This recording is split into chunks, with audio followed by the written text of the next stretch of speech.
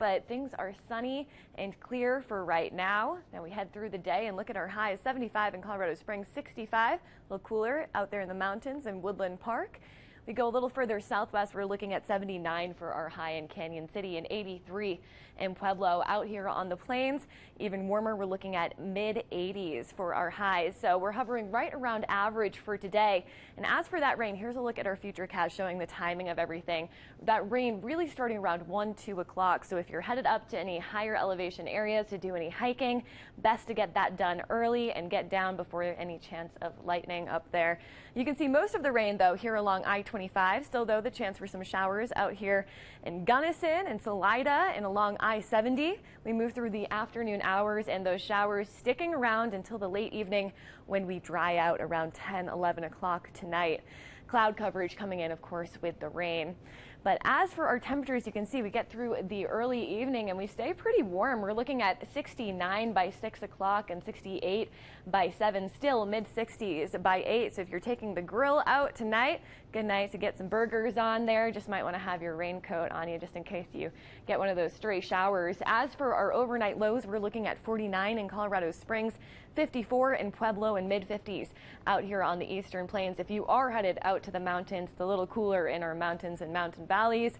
45 in Salida and 39 in Alamosa for our lows tonight. Going into tomorrow, it's almost a rinse and repeat, but we do have some heavier rain on the radar. So you can see we start off with just those mountain showers out here along the Continental Divide and I-70, and we move through those afternoon hours. It's going to be the early evening hours when we really get hit here along I-25 in the Pikes Peak region. So Colorado Springs looking at the chance for some thunderstorms and of course widespread showers and storms all across the board during those early evening hours. As we get into the late evening, most of that rain is going to be out here on the plains. Still though, if you're headed up to the big city, some rain up here in Denver lingering through those late evening hours. As for temperatures, we cool down a bit. We're looking 5-6 degrees below what we're seeing today. 70 for our high in Colorado Springs, 75 in Pueblo tomorrow, and then high 70s out here on the eastern plains for our highs tomorrow. So quick recap: dry start to our day today and tomorrow. Then we have that chance for rain in the afternoon and evening for both days.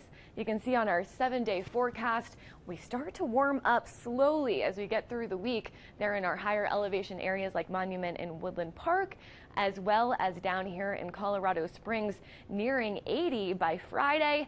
And look at that, those precipitation chances starting to wane a bit as we get through the start of our work week and then into the later half of the week.